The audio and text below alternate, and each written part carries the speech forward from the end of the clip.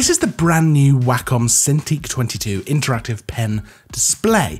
Now, this can be used for all kinds of different things. A lot of people use them for kind of digital art, so using them with programs like Illustrator and Photoshop to actually draw art and create art that way. We're going to be looking at it from more of a photographic standpoint, so editing photos in Lightroom and Photoshop. I'm not much of an artist when it comes to drawing, so that's not really going to be something that I'm going to be particularly able to test this out with. I did have a little bit of a play actually in Illustrator and Photoshop, just having a draw with the pen. I can see how that would be amazing if you are an artist, if you are a digital artist like that. It seems like an incredible tool for that kind of thing.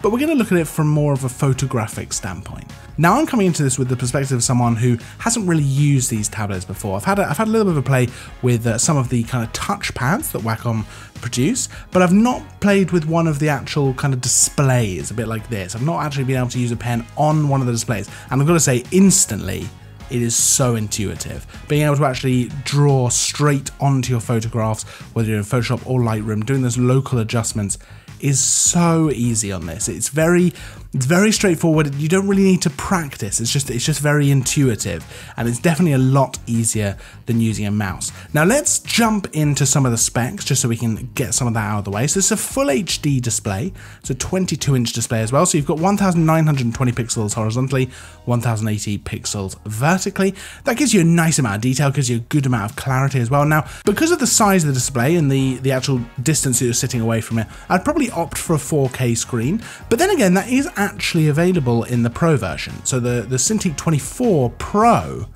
does have a 4K screen. So if that's something you want, along with some other stuff as well, then that is available. But this, and I think this is quite clever, Wacom have done this, this is coming in at less than half the price of the Pro version.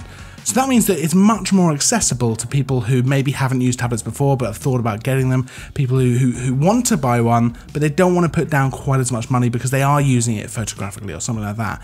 I think if you're a digital artist, I imagine you might be looking at going for the Pro version, but I think if you're interested in getting a tablet, this price point, and I'll pop a link down in the description so you can check out the full details, the spec and the price as well, but this price point makes it much more accessible to actually kind of get involved. Now, in terms of setup, this really couldn't have been easier, and I was actually a little bit worried that it was going to be a tricky thing to set up, but ultimately the box has obviously got the display in it, the pen, and then 3 wires. So you've got the plug just to plug it in and give the display power, an HDMI cable to connect to your PC so you actually get the feed into the display, and then a USB-C cable, which just allows you to control the display, and you've got the pen and everything like that. Now, once I plugged that all in, I just went onto the Wacom website and downloaded the driver. That probably took about 30 seconds in total, including searching for the Cintiq 22. That was super easy. I ran the driver, it installed itself absolutely fine, and it just worked straight away. Had no issues with anything at all. The pen was working, everything was set up exactly how I wanted it to, and I had the desktop app as well in case I did want to change anything. It also comes with the Wacom Pro Pen 2, which is kind of like the industry standard for these kind of things. That pen is so good, and realistically, it's the pen by which all other pens are measured by. You've got 8,192 levels of pressure sensitivity, so you've got an incredible amount of kind of versatility there with how hard you're pushing it. It really makes it incredibly intuitive to use. You've also got things like tilt recognition and things like that. Now, for me, where this really shines is in the kind of local adjustment. So let's start off by talking about Lightroom a little bit. Now, when you're doing the global adjustments, so contrast, shadows, highlights, things like that, and you're using the sliders on the right of the screen, it's not that much different from doing it with a mouse on your normal monitor. But when you go into doing local adjustments, so adjustment brushes, graduated filters, things like that, there's a massive difference, and especially I found in terms of things like adjustment brushes, and it probably would change a little bit the way that I edit. Being able to actually draw in those adjustment brush kind of filters and being able to use the pressure of the pen to kind of set the opacity, set the flow of what I'm drawing in there is so intuitive. And it creates such a different editing experience. Now, I'm the kind of person who likes to really get in there and edit my photos. I like to use my kind of dodging and burning to accentuate highlights and shadows and do a lot of kind of local adjustments as well as the broader global adjustments. So for me, this was amazing.